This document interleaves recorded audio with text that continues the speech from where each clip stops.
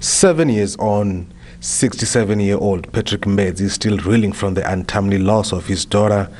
Mpho Mbedzi, who was 31 years old during the catastrophe, was one of 115 worshippers who perished.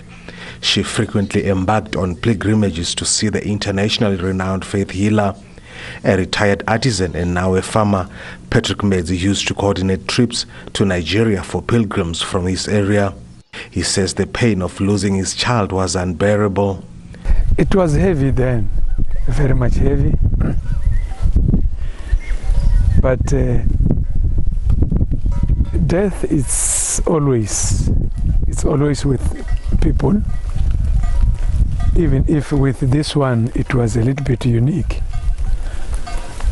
But we were able to cope, to accept that everything is possible on earth.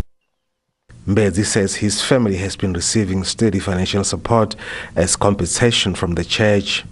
Even during the burial, the church gave us money. From there, every year, we used to get money from the church.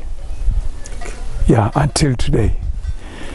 Even one can say it's a week now, we have received something from SCOAN. Mbedzi is, however, disappointed that Joshua died before fulfilling his promise to visit affected families in South Africa.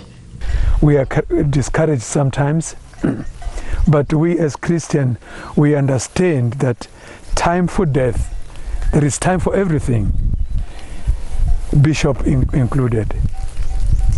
So we know that he has gone to join other generals. We too will follow him.